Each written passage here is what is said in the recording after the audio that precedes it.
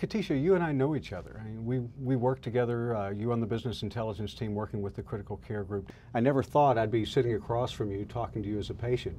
Did you ever think that was going to happen? I never thought I would be on this side. That is a definite. Tell us what happened to you. How did this start?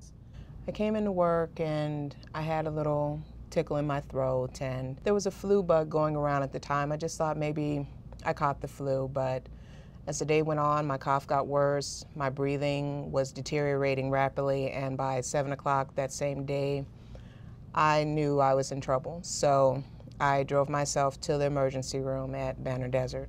You arrived at the emergency department, and the team there starts working you up, right?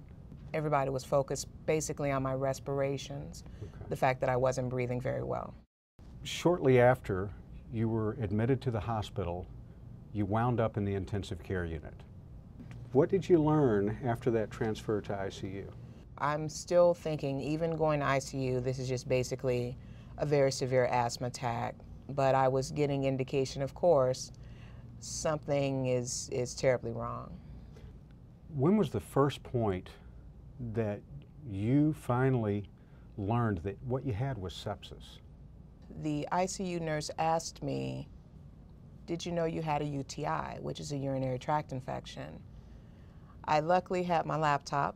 I was working on a project for business intelligence and I couldn't breathe, but I was able to type out, no, what are you talking about? And then the ICU nurse handed me a brochure explaining about sepsis, severe sepsis, and septic shock. And then it dawned on me, oh my gosh, this is one of our projects. I'm not supposed to be doing firsthand knowledge, but one for the team, I suppose. But it really hit home then, Dr. Groves, that I was in pretty bad shape. Well, Kettisha, did you ever imagine that the work that you and your colleagues were doing on business intelligence would ever impact you so personally? Without a doubt, I would not be here. That definitely saved my life because I had an explanation for everything that was going on that could have been a UTI. And again, my focus was on having a severe asthma attack. So if there was not something in place to say these factors could be related to sepsis, I really don't think I could have held on until they found out what else was wrong with me.